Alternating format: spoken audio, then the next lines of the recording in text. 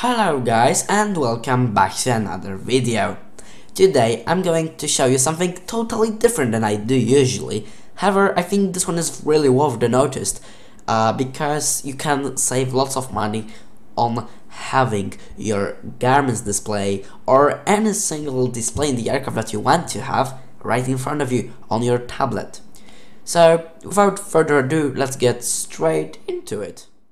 Alright, so I think we can get straight to installing those things. So, first of all, I'm going to show you my screen. And we're gonna go and open your browser and now type in Space Desk. Space Desk actually, Space Desk. There's going to be a link down in the description. And if you go over here, you can have a look if there is your language available. And now you can download it for the Windows version that you have. And mine is Windows 10 Home 64-bit. So this one I have downloaded. And now after that is done, we can open it. And you'll have an installer, of course, but I think you already know how to go through installer. And right now, my IP came up, so there is a blur on the screen. But basically, it will start your shared screen. So actually, right now, we can move to have a look how to download it on your tablet.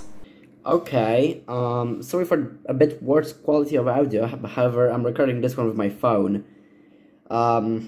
Maybe not the greatest quality. Okay, so after you just have to download it from the Google Store. It is also called Space Desk, and now if you open this app, that's the Space Desk viewer, and you will have your machine ready.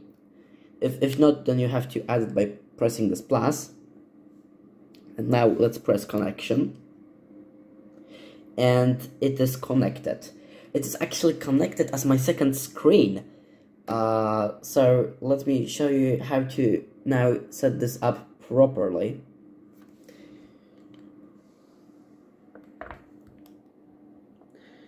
Okay, so I think this view will do the job. I will not need OBS anymore.